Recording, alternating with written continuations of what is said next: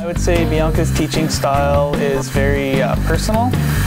She wants you to understand what she expects, but at the same time she wants you to get a really good understanding of the programs and the way she expects you to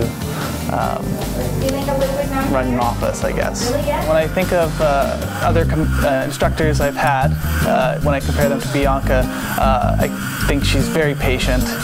She really wants you to understand what she's trying to portray, and it makes it really easy to trust her. She's very kind and she's understanding.